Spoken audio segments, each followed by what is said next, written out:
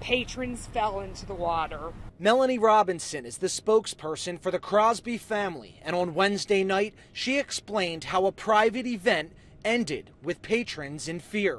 A 20-foot section of the fishing pier at Crosby's Fish and Shrimp on Folly Road collapsed during a private party. Charleston rescue crews searched the water for hours, making sure everyone was accounted for.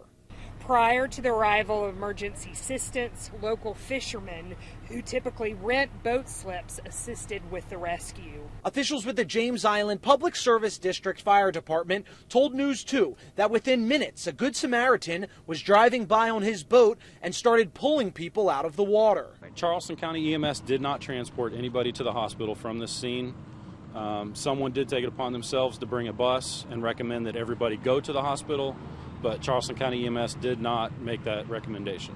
As of 8:30 p.m., only 2 guests have reported minor scrapes. Right now, authorities from Charleston County say they do not know what caused the dock to collapse. With all these king tides and these crazy water events we've had, I think there's going to probably be a need for all over Charleston and the Low Country to be checking structural integrity of docks. So whatever the county can do to assist in that in our jurisdiction, we will be.